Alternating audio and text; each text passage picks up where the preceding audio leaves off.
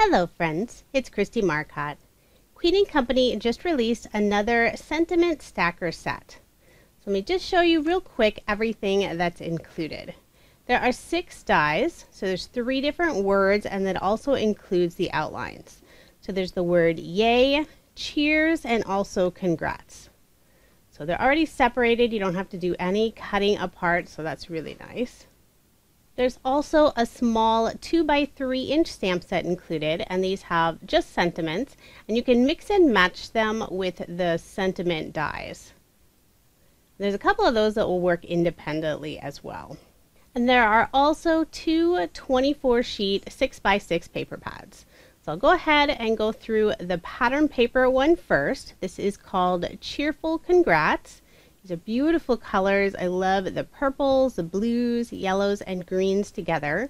And these are patterns that will work for any theme all year round. There's just one that has an actual design on it with a bunch of balloons. And then there's also the coordinating matte stack that has just the solids.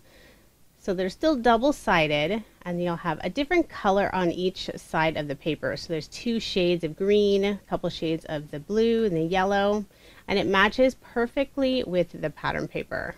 So that is everything that's included in the Congrats Sentiment Stacker set. And I will provide links in the description box if you are interested in purchasing it. So let's go ahead and get started with card number 1. I'm using a sketch from Mojo Monday. This is number 469. And if you are interested in any of the sketches I share, I have all of that information on my coordinating blog post, and that link is provided in the description box below. This is a fun sketch since it has so many different elements, and Queen & Company's paper pads have so many coordinating papers that it's easy to combine all of those different patterns together. It's also nice to use some of those solids as well. So I did use some cardstock for that background piece. I didn't want to use up all of the solids in that 6x6 paper pad. And I'm just going to go ahead and put this card front onto a card base. And all of the dies I'm using for my cards are either from this kit or some of Queen & Company's foundation die sets.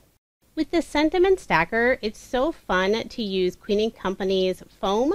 So they have some glitter foam and also just some neutral colored foam, and it's self-adhesive, so it makes it super easy to use. I use the glitter foam for that outline for the word cheers, and then I use some of the solid paper for the word. And I just glued that right on top. And on video, the 2 colors don't seem to have a lot of contrast, but it does look better in real life.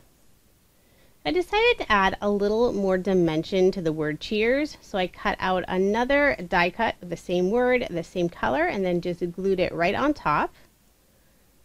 And then I'm going to stamp the sentiment. This is "Here's to you," and I'm just going to put it underneath the word cheers. And I did stamp that sentiment before adhering that foam word down.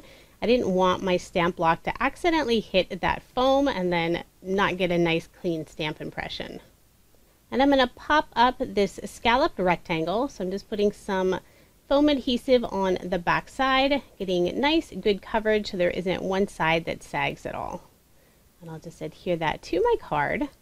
And I decided to add one more layer to the word cheers. So I cut out one more sentiment. I'm just going to glue that on top. The solid paper is the same weight as the pattern paper. It doesn't have that heavy weight like cardstock. And now to embellish my card, I used one of Queen & Company's foundation die sets and cut out a few stars. I used some of the solid papers for the stars. So I have some purple and some yellow, and I'm just going to pop these up using some thin foam squares. And I'm also using some of Queen & Company's bitty buttons. These are really sweet. I chose just the stars, and I have some yellow and also green. And I'm just trying to figure out where I want to place them. And then to adhere them to the card, I'm using some really tiny glue dots. And I put one of the buttons on top of that larger purple star. Then I'll use some Queen & Company bling. I have a nice assortment. They sell so many different types of bling. Sometimes it's really hard to decide which type to use. This kit is so nice for graduation cards. You could do some birthday cards with it, or just general celebration cards. And of course, you could always use the dies and stamps with other pattern papers as well. I'm always changing my mind where I want to place the bling, and I was trying to peel up that epoxy dot, but it didn't want to come up, so that one's staying in place, and I moved the little frosty instead. So I'm going to put a few more pieces down, and I was going to consider the card finished, but I didn't like all of that white space underneath the sentiment, so I used a couple of the pattern papers and cut some really thin strips. These are about 1/8 of an inch wide. And I'm just going to overlap them and also offset them slightly. So I'll put the purple one down first and then the yellow. And I think I should have put the purple just a little bit lower. So I'm trying to nudge that yellow one down just so it's not covering up any of that sentiment. So there is my finished card, and that is card number 1. Now moving on to card number 2. This sketch is from OWH. It's number 192. This is one of my favorite sketches since you can combine many different pattern papers and then also feature one on that larger rectangle piece. So I have some purple chevron paper for the lower portion, and then I just use some light blue solid for the top, and this is just on the background. I have some yellow paper. It's got a very light tone-on-tone, sort of a stripe design on the background. And then for that strip that goes across the card, I decided to use one of Queen & Company's scallop dies, and I cut it out twice, and then I just overlapped them just so you had a little bit of a ruffle look on the bottom. When I was laying it on the card, I realized one side was a little bit too long, so I just snipped that off with my scissors. I'll just adhere that to the card. And then before I attach this balloon pattern paper, I'm going to add some scrap cardstock on the upper and lower portion on the back side. And I'm just doing this since it goes over that blue strip across the middle. I want to make sure everything is nice and even, and you're not going to have that noticeable dent from the extra layer. So I'll just go ahead and attach that to my card front. I'll put my card front onto a card base before I add anything else. And for this card, I decided to have just that 1/8 of an inch of the white card base showing. Now for the sentiment, I'm using the word yay. I cut out that word outline from some purple glitter foam. And then for the sentiment, I used the white neutral foam. And I just attached the two together since they are self-adhesive, so easy to use. I've already gone ahead and stamped out the sentiment. You did it. I just put it on a small piece of white cardstock, and I'm going to layer that with some of the same purple cardstock. I'm just trying to figure out where I want to place it on the card. I'm going to put the yay down first, and then I'll pop up the you did it, just using some of those thin foam squares. I'm going to offset that to the left just slightly. So right now it looks a little off-centered, but I'm going to add some stars and put these in the upper right-hand corner. And I decided to layer 2 of the stars. I have the purple, and then I put a small yellow one right on top. And I'll pop up all of these using some of those same thin foam squares. And then once I have both of those stars in place, I can finish off the card by adding some more Queen & Company bling. So I have a nice assortment again. I figured this is a celebration card, so I'm going to add some more stars. So I have some purple stars, and then I'm going to put some of the petite posies in the center of the other stars. And then just a couple of jelly gems around the other bling. Just kind of balance out the rest of that card. So there is the finished card, and this is card number 2. Now moving on to card number 3.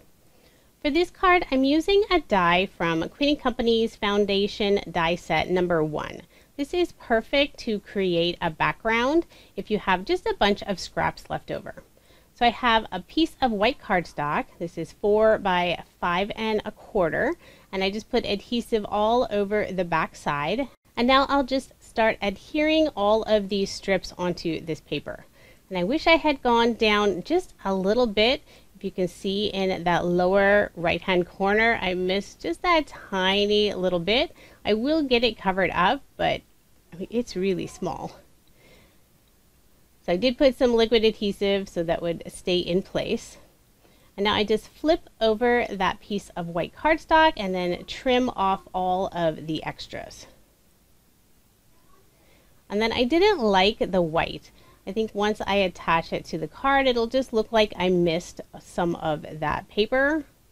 So instead, I'm using a scrap of that blue. And then I'm also putting a little bit of liquid adhesive on that upper purple piece, just where the little end is. I don't want it coming off later on the card. So there is that finished background, and this one will work either direction, horizontal or vertical. I'm going to do this card horizontal. So I attached it onto some purple cardstock, and then using another Queen & Company foundation die set, I cut out these ovals. And this is where I'm going to put the sentiment.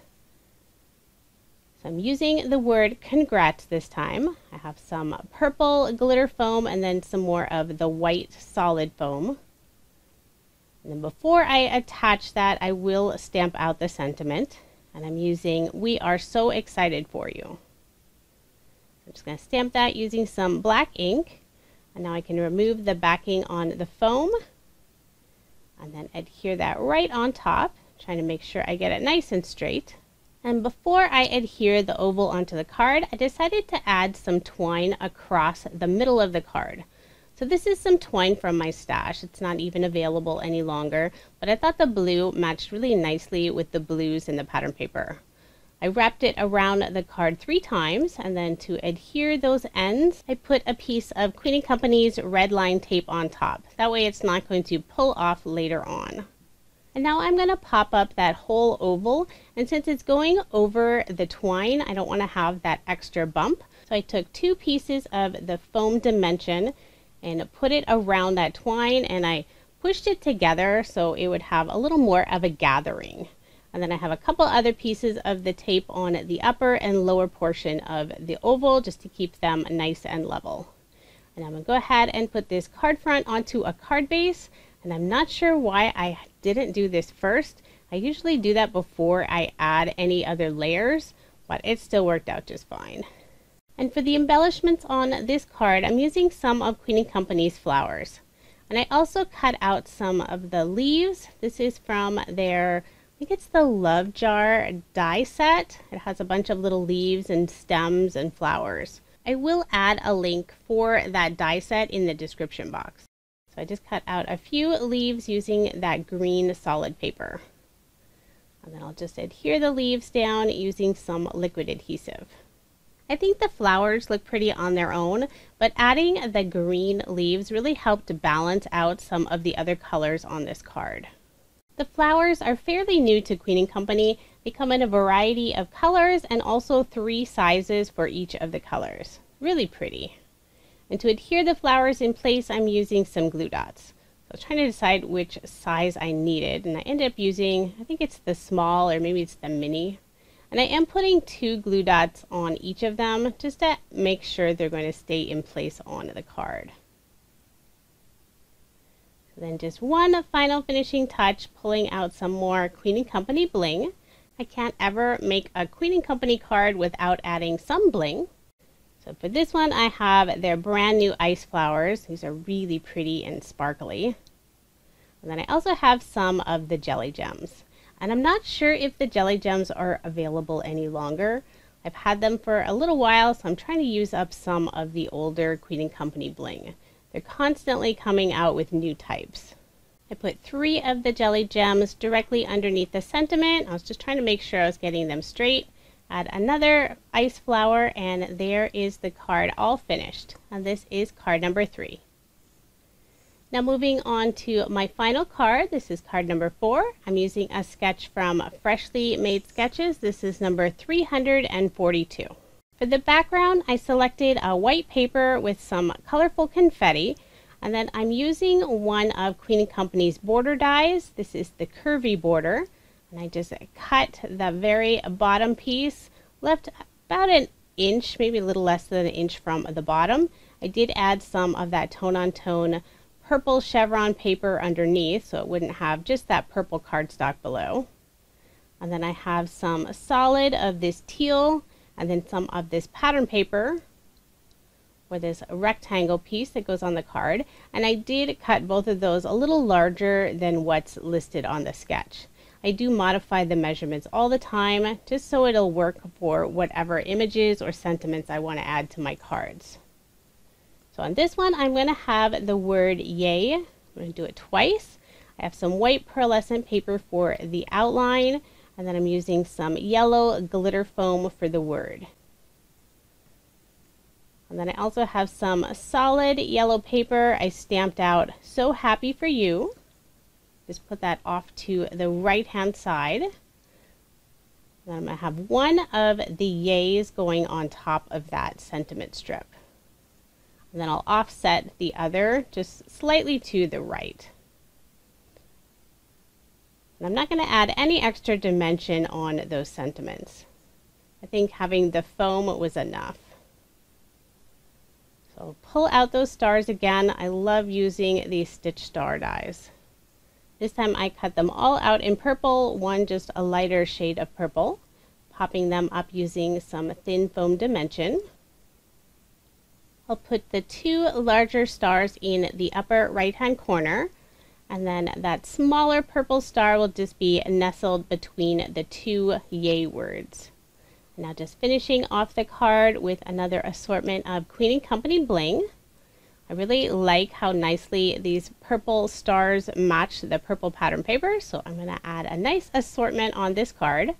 I'm also using some of the Goosebumps and some of the polka dot epoxy dots. Thought that yellow matched really nicely with the yellow in the pattern paper. And as always, I'm very indecisive where I want to place my bling, but eventually I figure out the right placement. So there is my finished card, and this is card number 4. Now here's just a quick recap of the 4 cards I made using Queen & Company's Congrats Sentiment Stacker Set. I think this is a great kit to have on hand for graduation or celebration cards. I will have links provided in the description box for all of the products used.